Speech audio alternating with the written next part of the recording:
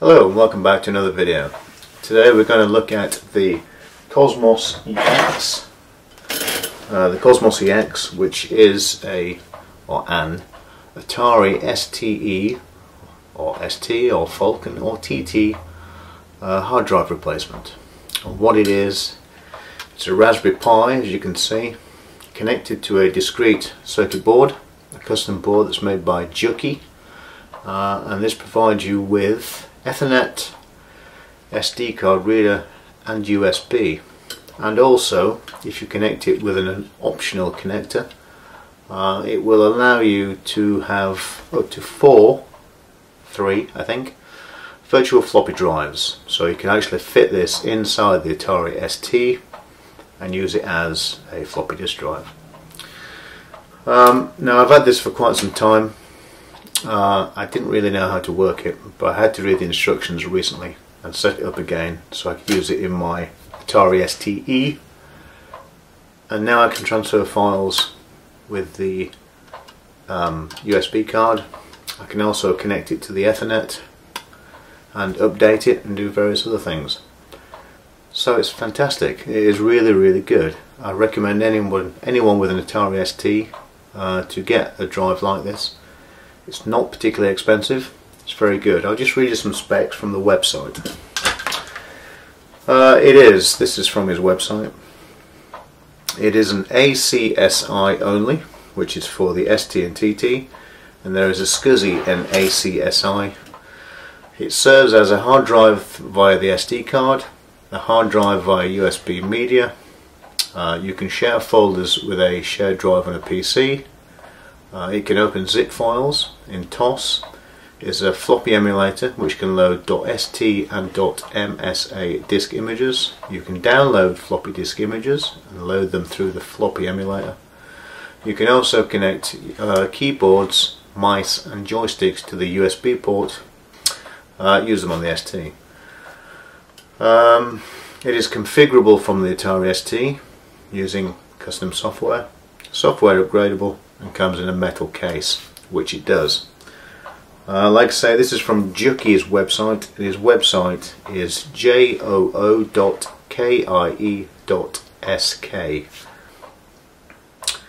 and I have nothing but good things to say. It is an excellent piece of kit. It works really well. If you're an ST user, I should say go buy one now. Good. Hello there boys and girls, and welcome back to another video.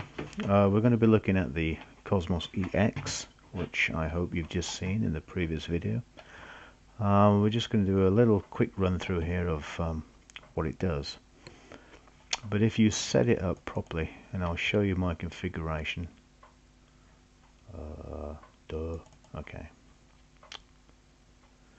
Okay, this is obviously how my drive is set up. It's quite important you get the configurations correct. If you get it wrong, you have all kinds of issues. So ID0 is set to the SD card, ID1 is the CE, and that's it. There's no raw drive. This is my own personal setup, by the way. Translated disk, L, O and P are translated. USB media is translated. Zip drive, I haven't tried zip drives yet, so I don't know how that works. Hard disk images, I don't use any images. Shared drive, I haven't set one up. That's for if you're swapping files with a PC or a Mac drive or something. Floppy config, if you've got the machine actually connected inside the Atari, you can set that as a virtual reader, like an emulator. Network settings, I ain't set that up. IK is keyboard, I ain't set that up. Other, don't know what other is. What's other? FTP. Okay, so you can update your clock and things. Update software. If you have update software, if you click update software, it will try to update all the software on the drive to the latest spec. Juki has updated some of the software in 2017, so there are 2017 versions. I think the initial setup is 2015 or something like that. And that's it. That is the software used to set it up. I didn't install, initially I installed ICD, the hard drive setter-upper, which would format the drive and get it ready for you. I don't bother now. I don't install that. I just set it up as I did there. Stick a USB card in there and reboot, and away it goes. I don't have an SD card plugged into it, even though it looks like there is. There's one sat in the slot, but it's not plugged in.